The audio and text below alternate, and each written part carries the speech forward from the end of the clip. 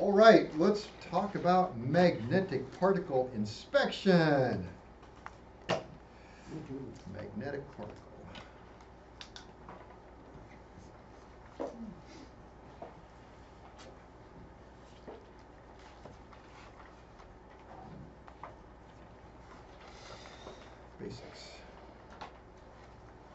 Basics. So magnetic particle inspection. An NDT method that is used to reveal surface and near surface, also called subsurface, discontinuities in ferromagnetic parts. Ooh, that's a lot to write.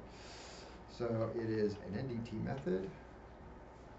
NDT method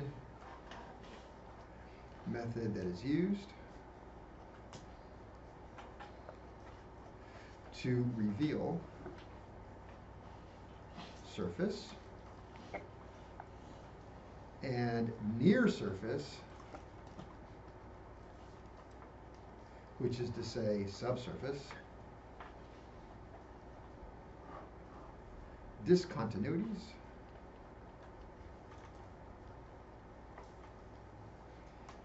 in ferromagnetic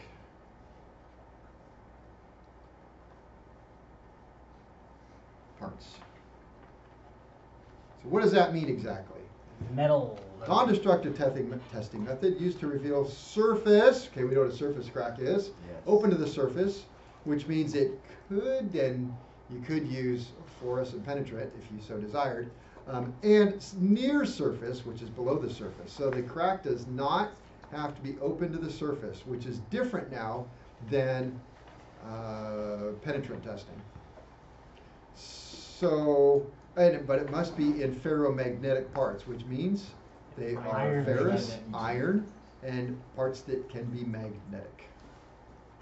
Can you do fluorescent penetrant inspection or penetrant inspection on a ferromagnetic part? Absolutely. Yes. Yes, you can. What would be the preferred method? NDT. Yes, NDT is the whole thing. Yes. Lots of acronyms, okay? Just squirting out the first one. I always prefer personally a magnetic particle. All right, so major limitations. Parker's like, I knew that guy. Yeah. Hey, guy's my company commander. Material must be ferromagnetic.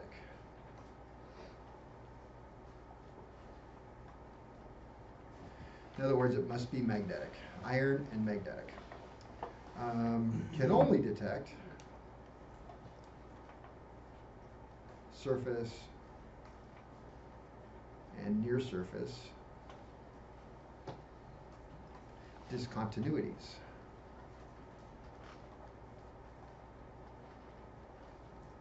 What is near surface? Like, what's the limiting depth? Based upon the Ketos ring, it would be about that far. Oh yeah, the Ketos ring.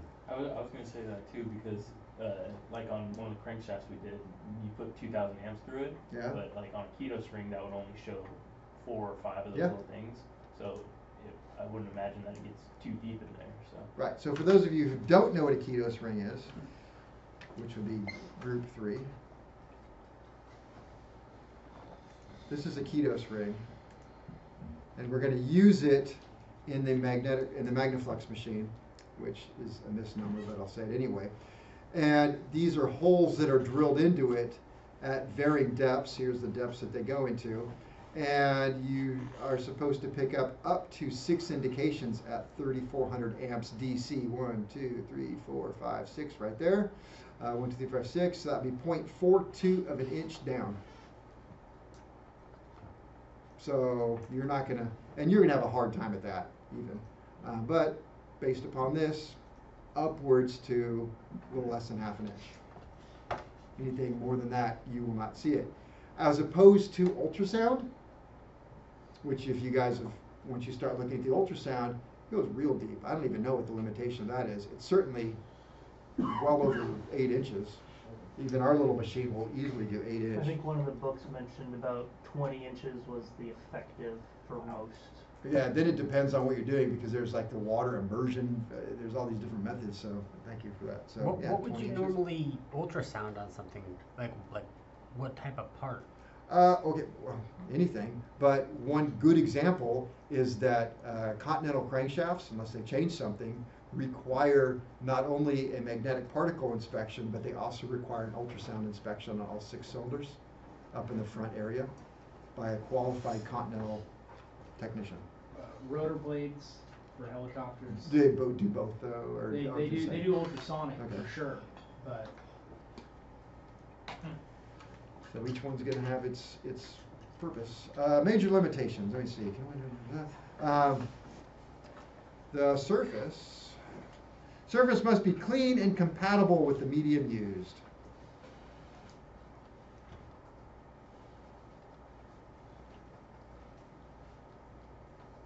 And compatible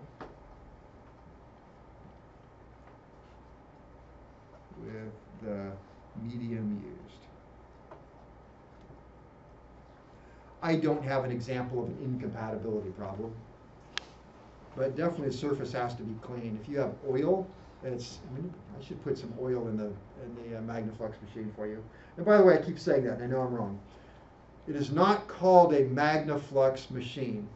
People that have been in the industry for a very, very long time will call AMPs A&Es for airframes and engines, because that's what it used to be. So I'll call you an A&E.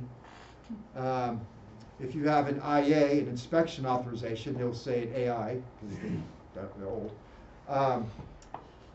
Everything that was magnetic particle was referred to as a Magnaflux machine or Magnafluxing, and everything that was penetrant inspection was called Zyglo. So every now and then I slip with these things, so just know that I try not to, but I still do it. So when I say Magnaflux, which is a trade name, I really mean magnetic particle inspection. Possibility.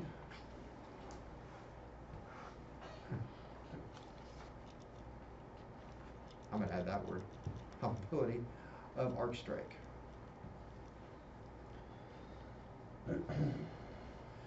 So not just a possibility, but a very good probability that you will have an arc strike eventually. It's not a question of if, but a question of when. Probably, yes. So anytime that you have, you're putting a lot of amps through something, thousands, and if you have a part, especially camshafts for some unknown reason, there's actually because they have that black oxide finish on them and stuff, if they're not making good contact with the pads, it'll arc through. When it does, it welds a piece of the pad, copper pad, to the part, and that can render it no good because you're not supposed to have copper stuck to it. All right. Did that kind of happen to me? Yes. If you were to to touch that part and would you get all those amps in you? No. No? No. My boss did it to me all the time. All the frickin' time. Only because he was a guy who would walk back in there. It's dark, right? And so I've been in the dark room all day. I could see just fine. And of course, he would walk in and not have his night vision, so he'd walk all the way to the back of the shop, walk in there, and inevitably step on the pedal that would release something. And so sometimes people would come and grab me, I'd reach for it. But at the same time, I used the bar on mine to magnetize. Would step on it and lean in. So I would grab the part as he leaned in and energized it. So I learned right then that I'm not going to die. And so honestly, when we bought this machine, and I was talking to our Magnaflux guy, I said, I don't want to sound like an idiot, but I got to ask, how come I don't get hurt when I've got 3,000 amps running through a part and I'm hanging on to it? And the answer was obvious. It was right in front of me. As we already learned in electricity, you have more resistance. you have a lot of resistance on the outside of you, dry calloused hand, or wet if it's in there. So you have a lot of resistance. There's very little voltage. So if you look at high amps and the voltage, it takes more voltage to break this barrier than is being put out. So, and the part has no resistance. For God's sakes, it's a 2-inch bar, so no resistance whatsoever. So the current just goes through that, doesn't really care what you're doing. Plus you're in parallel with it, so. Voltage is the pressure, amperage is the amount. Right, so there's just not enough pressure to do it. All right, theory of magnetization.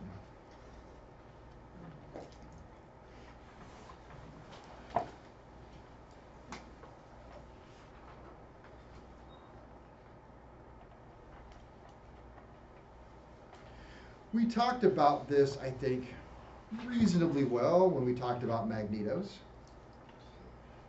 about the little domains inside, the domain theory, and also the theory that molecules tend to line up when they're magnetized so that all of the so they create a magnetizing force. When everything's in alignment, then it creates a north and a south end. So when a part is magnetized,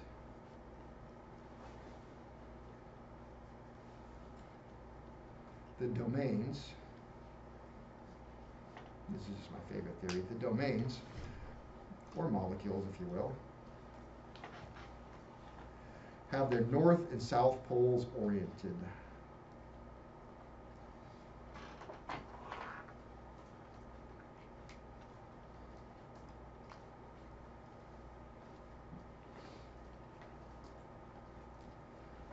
So I like to look at it or think about it kind of like, Wait, north and south poles, what's that word after? Orientated. Orientated. what's it gonna do? Look at that! So I have a piece of something there. And within that, I have all of these, if you will, little bar magnets all over the place in there. Right? Or you can think molecules. And see, north, we'll put north over here, north up there, south, south, south. So there's all of these little magnets, if you will, inside of a part that is not magnetized. And you can see the north and the south are kind of going all different ways. No rhyme or reason. They're all completely mixed up. And that makes this part non-magnetic because everything within it is scrambled. But will it do it again? Look at that. When we apply a magnetizing force, now this magnetizing force can be either through direct magnetization or indirect magnetization. Direct would be I'm literally putting amperage through the part. The part is going to get warm when you do that, and current's flowing through it. Whoosh, 1,000 amps, 2,000 amps, whatever you're going to do.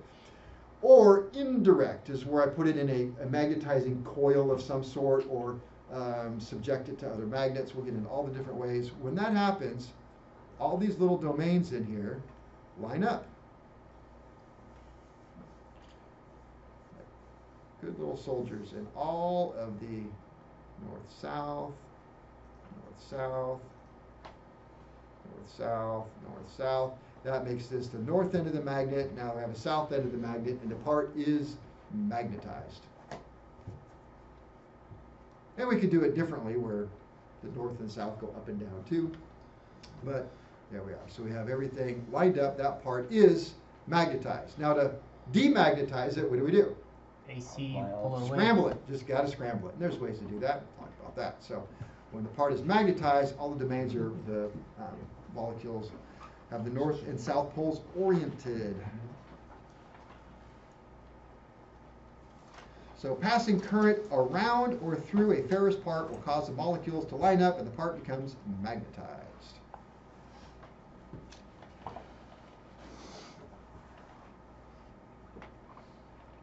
Passing a current around or through a ferrous part, ferrous means iron, round and through a ferrous part will cause the molecules,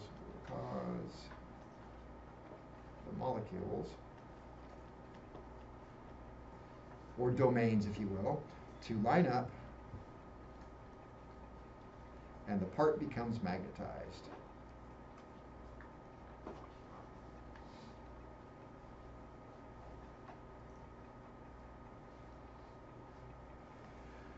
Part becomes magnetized. All right, so we have different kind of magnets, if you will. So first we could look at a bar magnet.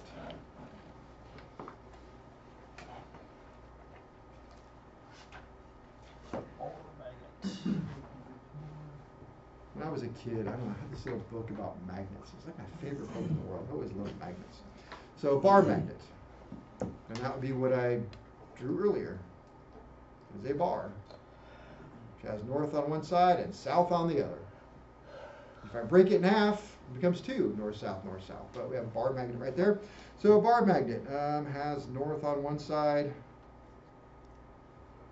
has north on one side, and south on the other.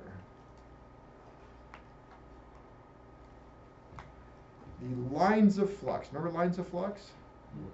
What are lines of flux? The direction of the. What are lines of flux? Magnetism. force. But yeah, like Magnetic? Invisible lines of force. So lines of flux travel through the air in a bar magnet from North to south. north to south. And I remember that by thinking about the Earth with north on the top and south on the bottom. And I think, well, if we had a magnet inside, which we do, and they say, whoever they is, I am they, the lines of flux come out of the top and they fall down to the bottom and back in. Well, that's completely false, they don't fall, but that's how I remember they go from north to south. So we have these invisible lines of flux that go from north to south. That's what they want you to believe. We are there. Sir, we are there. All right, lines of flux travel through the air. Through the air from north to south. I put N to S. See, I could save time and see world.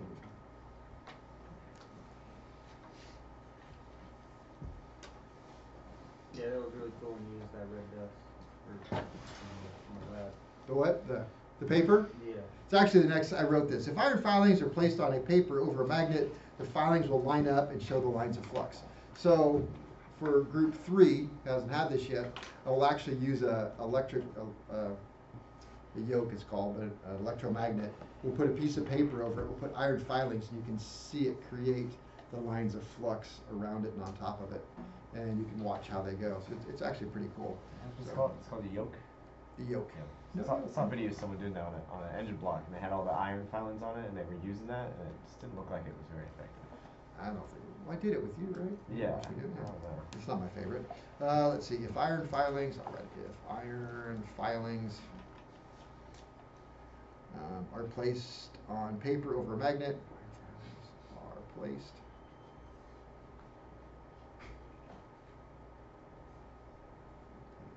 on a paper over a magnet,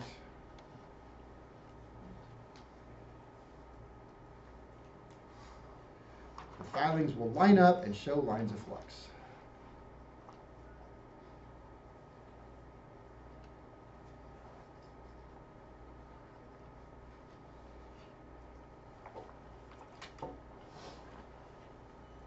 Because lines of flux are invisible. I don't know if I don't. I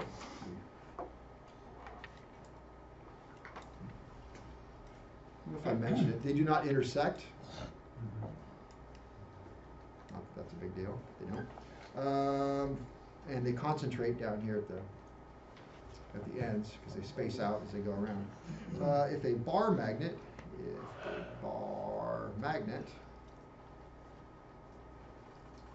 is bent into a C shape, I'm going to have to draw that, the flux will be concentrated at the opening.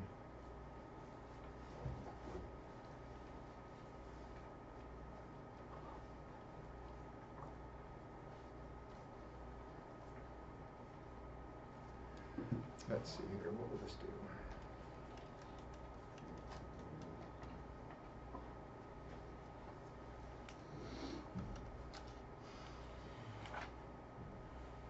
Good enough. So if I take a magnet, sorry, it's kind of small, isn't it? Should I make it bigger? You see it? If I take that magnet and I bend it into a C shape, what happens is all of the lines of flux are concentrated right here. There. It's going to do that. Kind of a little bulgy thing at the top and the bottom.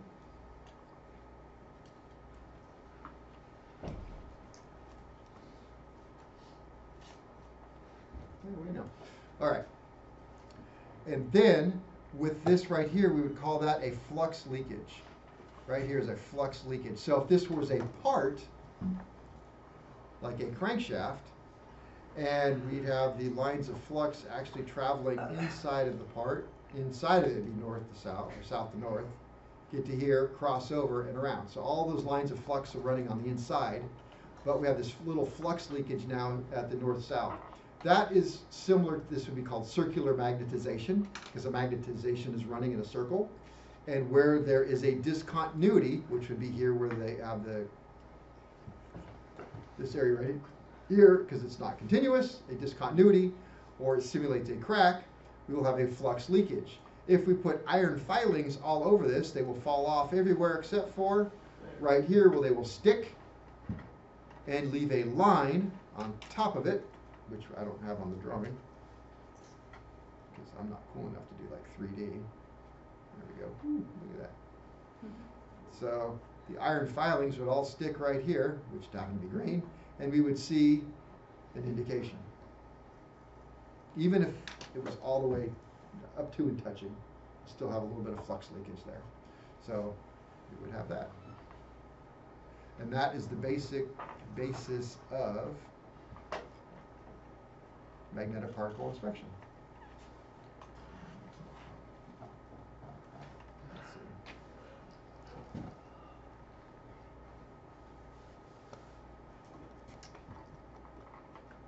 That's everything I just wrote. I'm not gonna write all that. Hopefully you did. Draw the picture. Let's see if there's a small crack, discontinuity, there's a heavy flux concentration at the crack. I wrote that. Iron filings are then attracted to the flux leakage. I can write some of that. I'll just abbreviate what I wrote.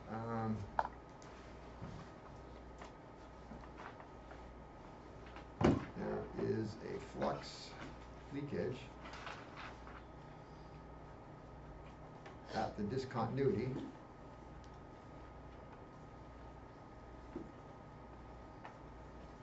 which attracts the iron filings, indicating a crack.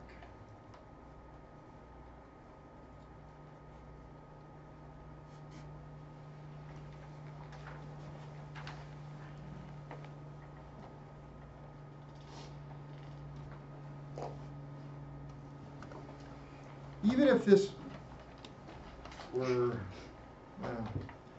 sealed up, but there's a discontinuity subsurface, it still leaks out over the top, giving us that indication. So keep that in mind. Let's see. Let's talk about definitions of things. So that's the basics for. Yes. Do you have an example part that we can see a subsurface just kind of? Ketos ring is the best one. You don't have a real part though. It's pretty real. They're hard to find. Yeah, You don't that's- see them very often. Not in aircraft parts that I work with. I don't know if I've ever come across this. At that point, they already worked themselves to the surface pretty much. Okay, so I've caught some that were probably subsurface, and I say that because what I start doing is then start polishing on it. Like you have an indication. So keep in mind, a lot of the stuff that I've done to crankshafts, people go, ooh, you're not authorized to do that. Okay, I'm not. So I see something that is rejectable, so I just called it rejected. Now it's no longer an airworthy aircraft part. I can do whatever I want to with it, right? Because I've just deemed it unairworthy. So since I've deemed it unairworthy, I can kind of do whatever I want to legally. So I'll take some sandpaper, crocus cloth, a abrasive wheel, my drill or something, and I'll start polishing on it, or I can even take it back to my polisher and polish it. But of course, you need to know the dimensions of that, because if you're wrong and it was just some sort of false indication, you start doing something stupid to it, now it's red tagged, and guess who broke it? You did. And crankshafts are very, very expensive. So you don't want to just do that. The cheapest crankshaft out there is probably at least $5,000. You get into some of the bigger ones, you're probably talking six figures. It's not six, not hundreds though. So it's 5 figure, easily $10,000, 1,000 or more. So I start polishing on it, and it's kind of a fuzzy indication, but it's definitely there. It keeps coming back, and then you start to polish it, grind on it, remove metal, and suddenly it's a bright, definitive crack. And the more, now you're like, all right, now it's obviously got a crack. It wasn't even developed that well before. Now suddenly it's really defined. So I think it went from a subsurface to a surface. And then the more you go, the brighter it gets and the longer it gets. You're like, oh yeah, this is definitely the subsurface. All right, definitions. For D, definitions.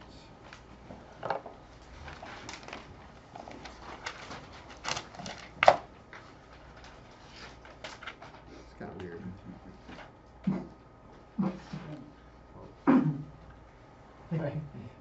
I'm just kind of trying to figure out.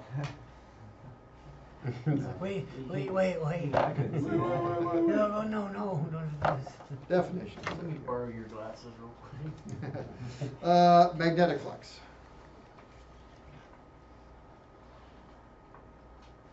What is magnetic flux? What is that defined as? Flux, that's magnetic.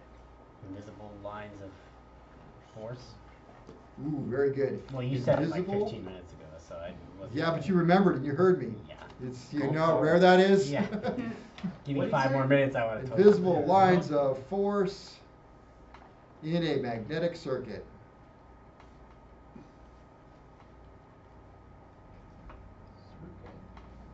I know.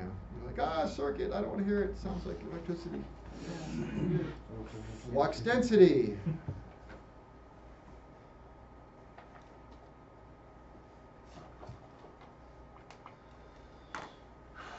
How strong? Who's my Back to the Future fans? What did he say? Something, you are my density. What's her name? Lorraine? Lorraine, yes, Lorraine, you are my density. Flux density. The strength is the strength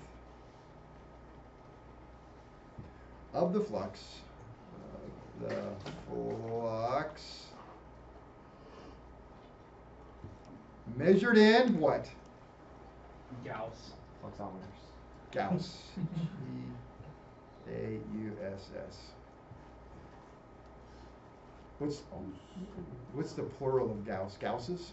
Gaussy. Yeah. Geese. Moosin. Sounds like a disease you get between your toes. I'm not sure about that. The hell? Gausses. Or Gauss. I'm going with Guy. geese. You get geese meter. Don't look at this stuff. We'll ruin it before I get there. Okay. I memorized it. Yeah. Really? They're good. Then I'll just remember slide 3. Yeah. All right. So Gausses, geeses, measured with an indicator. So we have what I could call over here to the right the analog style, which you guys are all familiar with working with the magnetos. And please don't max them out, but that will measure your Gauss. I don't believe that this is any specific number. I think it's just 10. It's just a reference line, like an EGT gauge, which you're like, what? That was for you over there, like an EGT gauge. So I don't believe that that is actual measured Gauss in any way, shape, or form. This over here is a very expensive gauge. I wish I had the price on that one. Somebody who has a computer who's not watching a basketball game can tell me what. Should look up, and I should put the price tag on all these things. This right here. Gauss meter? Yeah, this Gauss meter right here. Probably That one knows. right there. Good luck with that. 1500. All right. FW Bell. Yeah, FW Bell. Yeah, 1500 flat. That's it. They're freaking cheap. I should have bought a couple of them. So this will actually measure Gauss for you. It actually gives you a Gauss reading with this very sensitive little probe right here, which we do have, and I will work with you on that. Please be very careful with it. The field indicators are 60. The little one, Yeah. $65. Save 5% off. By the way, Why the right? crankshaft, Aircraft Screws sells them with an additional core charge. It's like $4,000 core charge on there. Yeah, so that means it had to be good when you sent it in. All right, flux density, so we can measure it with the Gauss meter. All right, some words that we've heard before. Permeability. Permeability. What is permeability? Ability to be magnetized. The ease with which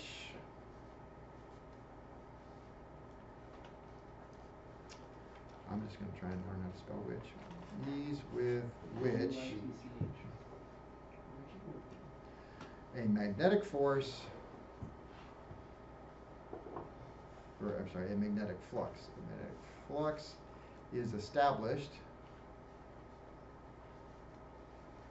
in a given material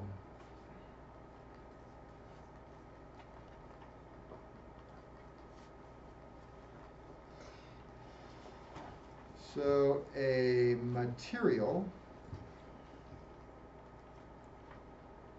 with high permeability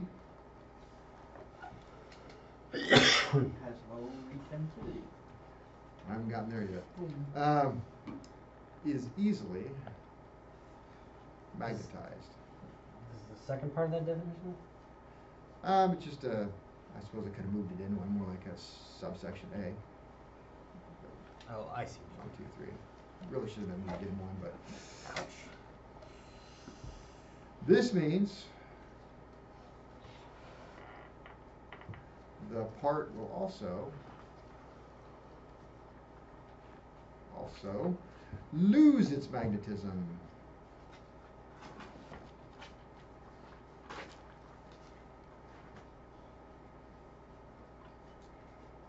Easily. Which means it has low. Retentivity. Very good. Which is the next. No, it should be, but I decided not to. Reluctance. It's the inverse of permeability. It's hard to magnetize. The opposition to magnetic flux. It's the opposition.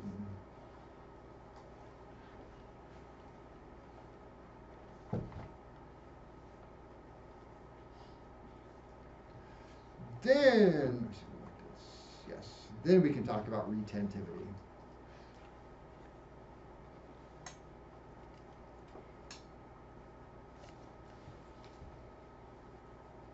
Which is defined as what? The ability to retain lines of magnetism. Very good. The ability of a material, almost word for word.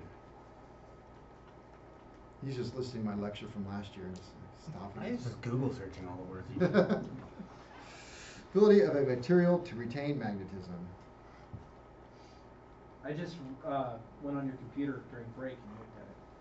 Ah. I actually did have one student who would just Google everything I said. I mean, everything. See an AMP now? I don't think so. Damn.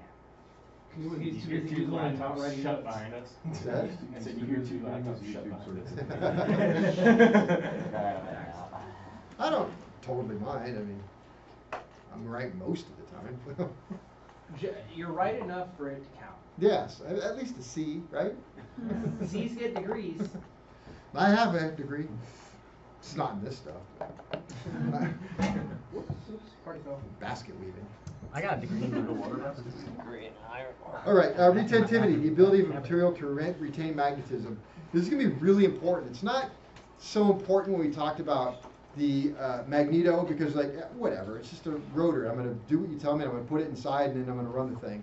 But you have to constantly think about this stuff when you are doing magnetic particle inspection. You have to think about what is the retentivity of this, what is the reluctance of this, and how you're going to treat it, and how many amps you're going to do it, put into it, and the methods and process that you're going to use. It's something that you're constantly thinking about. And if you're not thinking about it, then you should be. Is there a way to gauge specific items like will the manufacturer tell like, oh, this is highly permeable, or like you just kind of? No, they don't. And I think I've mentioned this many times, so I'll now mention mention it once for everybody. Yeah, I'm just.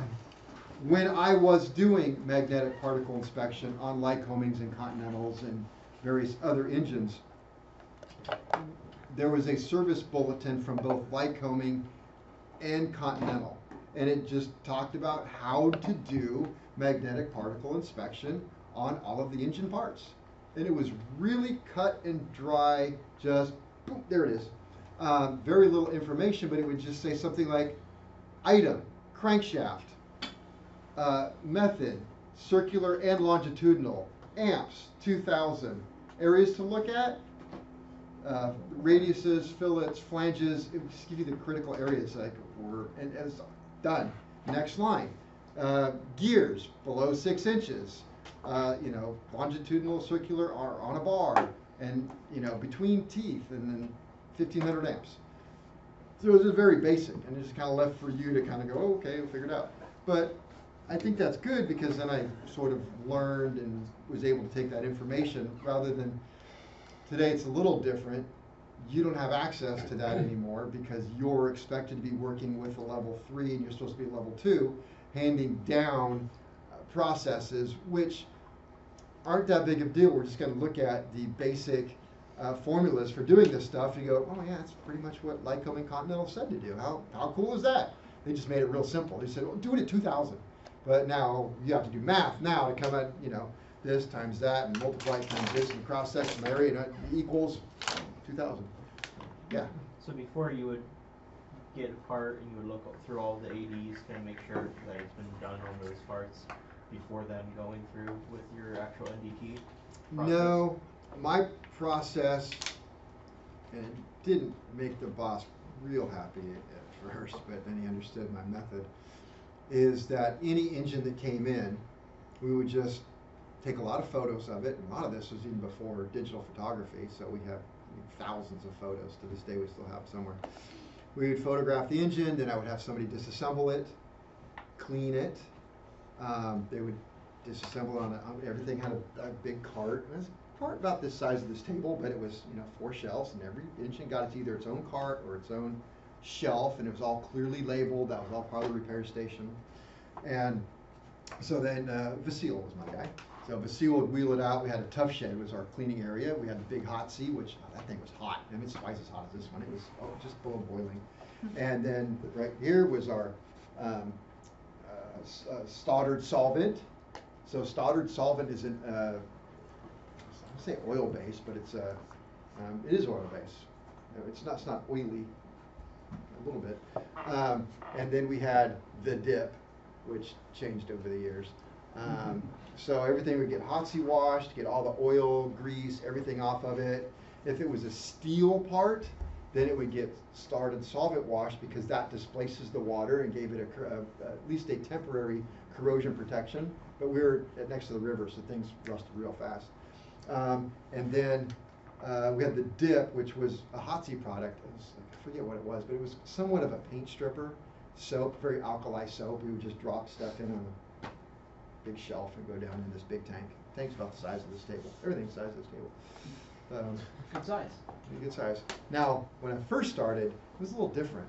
So it's worth telling the story. I wish you could see it like I could see it, still in my mind. We had this tank, and it had this stuff called Turco in it. And if you don't know what Turco smells like, you haven't lived, because it's horrific. I feel like we have lived. If you ever, I think I brought in, anybody ever smelled that B12 carburetor cleaner? Not the spray stuff, but the stuff you open the lid. There's some here. I ordered some. I thought it was the spray, but it was this stuff. To get it here, I had to put it in like 3 bags, and like to get it in my car, because the smell just makes me crazy. But remind me tomorrow. I'll get it out. Like, oh crap! Some of your engines that you'll work on next semester still have a hint of it, and I will. This engine just stinks like Turco. So this Turco stuff is terrible. If it got on you, it burned. But the guys that have been there for years, they didn't even know. They just cigarette in their mouth. They just, they're under their finger. I found this can of it was MSA, mine safety something or another, and it was this type of. It was labeled as a invisible glove. And before I even got near it, I would pack this stuff in my fingernails, get my hands. Then I would get like tall rubber gloves to get near it, because it stunk so bad. And every time you worked on it and you went anywhere, You go to a store or anything, people smell electrical fire. Nah, it's just me. You're like, no, seriously, if ballast is going on or something, like, no, I'm telling you, it's just me. When I leave, you won't smell it anymore. And like, every time, I swear, it's so bad. And so, Well, there you go. It smells like electrical fire. this stuff is terrible. And the process was, so you would put parts in this stuff, and if you put magnesium in, it would eat it up overnight. You couldn't put so you only could put it in for a couple hours. What's it made of? I don't know. So you put it on this rack, you know, with a pulley system, block and tackle. So you lift it up, and your parts would come up after being in there. I mean, everything went in there. It just, I mean, the carbon just fell off. The paint would just slide right off. And then we would take it right out the door and sit it down on. It was just on the ground. It was a pallet. They had a pallet there with a jerry can full of Stoddard solvent and one of those aerosol cans, you know, like it would suck it up. So you hook it up to an air hose and you blow it. It's an air nozzle with the suction on it. So it's kind of like, and well, Danny would always be out there with a cigarette, man. You know, this aerosol stuff. Okay, here's the fun part. Great for the So heart. we'd wash it off with this. Oh no, sorry. We'd first water wash it, just the hose. Just turn on the hose and just hose it all off. And then we do the Stoddard solvent. Well, we do all that, but guess where the well was to feed everything? It was like from here to our water cooler away. Actually closer than that. So we contaminated the well like freaking crazy. And they've been doing this since before World War II. I was gonna say Oh, and the river was closed. Like if I'm here, the river would be, you guys would be parked in the river because the levee was literally right here. So You still buy this stuff? you said Yes, you can. What was the stuff that smelled like the like the invisible Cranky blood? Sure. Oh, I don't know. Slap 'em But right until they we fall. got a new owner came in who was somewhat environmentally conscious and said, okay, we're not doing this anymore. So we did. We went to environmentally friendly, the hot sea stuff, water-based stuff. So it's just Stoddard solvent. But we carted stuff off and it did not contaminate the river. But I was gonna say, imagine going on like an airliner and you've got that stuff on your hands and the boss is just freaking out. So, but what was your question anyway? So the process. Just kidding, bro. Okay, Just so kidding. Merry Christmas, $431. We can get you a set of 12 5-gallon containers Of Turco? of Turk. Well, this is Turco Ultrex Alkaline Cleaner. I think it has to be the original Turco. I don't. And they probably don't even make anymore because they had a No. guy in a turbo which Is is it probably pale yellow? Probably got Oh, I don't even banned know what it in the was. It just wanted the convention. friggin' Oh, tank. just well, the color. It says color is pale yellow. But I it's don't know. Potassium hydroxide, Oh, yeah. sodium silicate, sodium gluconate, ethoxylated Yeah, I wouldn't know what that is. phenol. Does it say it stinks? The B12 smells just like it, the chemical. Potassium So hydroxide, you were that mentioning isn't, that it was in the service bulletins for these parts. Okay, that you would that's do right. that. So- So would you be looking So at these anyway, service I bulletins told you for that 80s? story to tell you this story. Now you see you're getting me all off track and stuff. So I didn't mean for the the- parts were cleaned, back on the cart.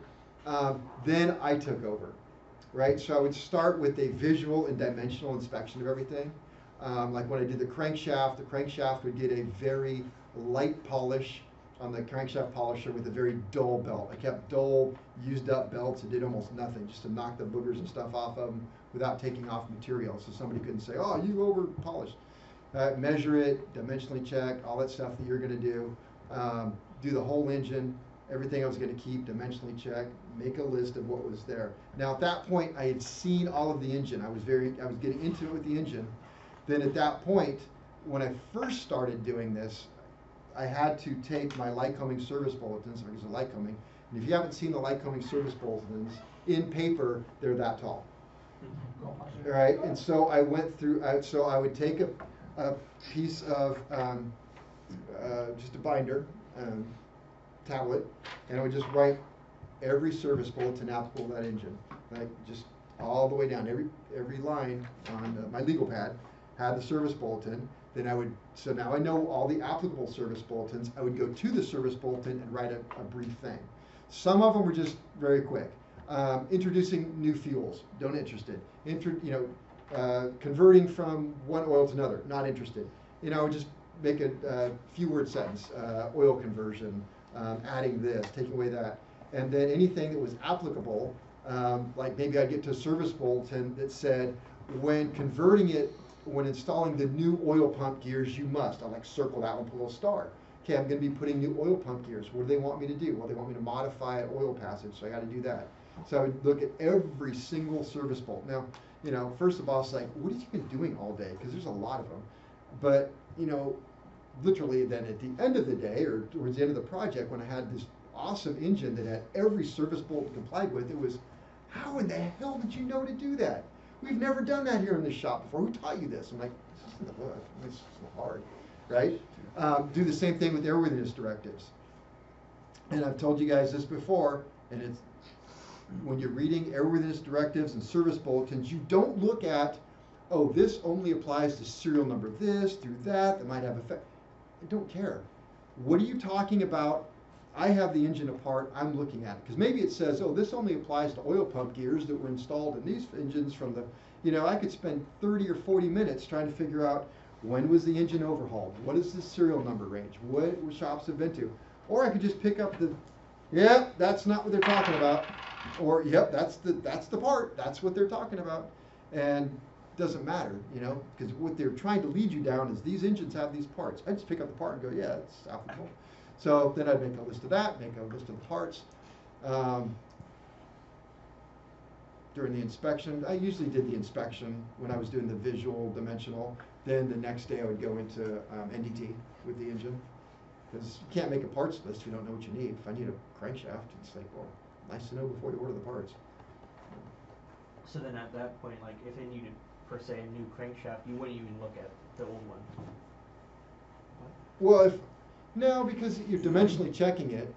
So it'd start with dimensionally checking it, Okay. right? And Right. so crankshafts can be standard, depends on the manufacturer. Continental goes standard or 10 under. So if it wasn't in specs, then I would have to send it out for a regrind or Lycoming. Back then, it could go standard, polish to 3, grind to 6 and renitride, grind to 10 and renitride. So I could polish to 3. They don't let you do that anymore. They want to renitride it on the spot. So you had to make up all these decisions, and then I would put, and you had to do the cylinders, then I would put together a sheet for the owner of all the options. Like here is your, and everything I did was pretty much a new specs. So it'd be like, here's your engine to new specs with new cylinders. You know, these were whatever cylinders were the most expensive, best at the time. Or we can do, you know, your engine with these cylinders, which aren't as good, but less. Or I can do your engine here with overhauled cylinders. And so I'd give them all 3 prices and various options that I could do. And then they would make the decision, and then off it went. That's what I did. What was the general consensus for purchasing? What did most people want? Yeah. When I was doing it, most people I could get to go Superior cylinders. Superior was pretty much the best product you could get back then. ECI was really good too. They're not in business anymore. They sold out. You're good at upselling. Residual magnetism. I'm not going to You get guys this. haven't had joystick fit on, just taking down the thing? How many pages do you? Amount of magnetism. That remains in a material after the magnetizing force is removed.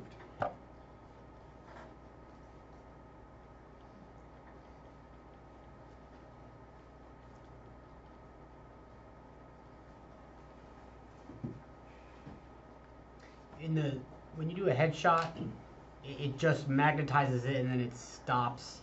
So it has residual magnetism even when it's still in the heads? Yes. So it's only like, Now I'm jumping ahead a little bit for some of you.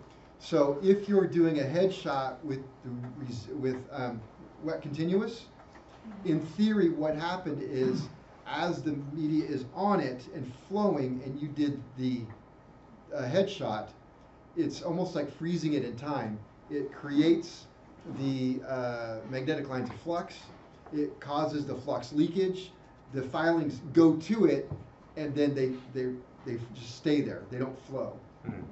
that's why you if have to wet it first. If you disturb it, those indications will flow away. So that's why it's important not to disturb it. Again, I just jumped ahead for some of you. We'll circle back around to that for group 3. Material properties.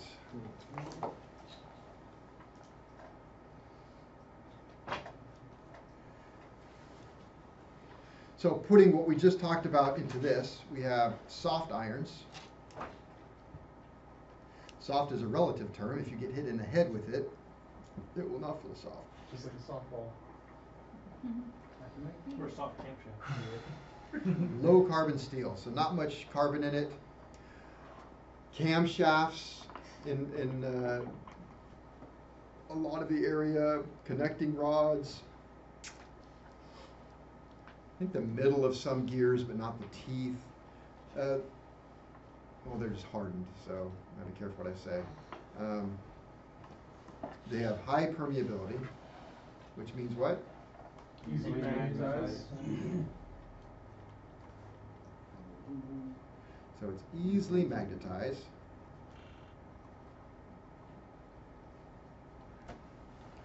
But has Low retentivity. low retentivity. So you want to think about that when you're magnetizing or inspecting a part. You have to think about, okay, am I going to do, and we'll talk about a little bit, wet continuous, or can I do residual? Hard irons.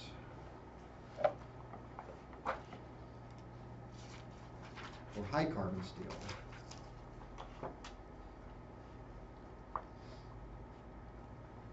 Would have low permeability.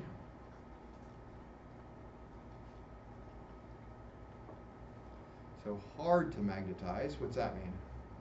Has high retentivity. Well, I was thinking I'm gonna have to put a lot of amps into it to get it to do Oh. what I want it to do. And high retentivity.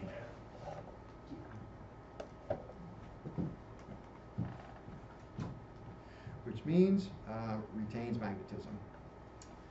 Which, once you get those two things down, I'll just make this note and we'll talk about it tomorrow. Then we can talk about a hysteresis loop. Hysterectomy? A hysteresis loop. The history of Reese's. History of pieces.